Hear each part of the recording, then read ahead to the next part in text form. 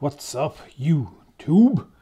Back again with a rolling shutter review on the Canon 7D Mark II. Little color grading, little sharpening in Premiere Pro. Any second now I'm going to start moving this camera in a really rapid motion left to right. Whoop, there it is. You can see the rolling shutter clear on the windows. Snap autofocus will come in. Bang. Little color grading. Rolling shutter is obviously there on the DSLRs still to this day. Other than that, I think it handles it okay, but how often are you going to do that?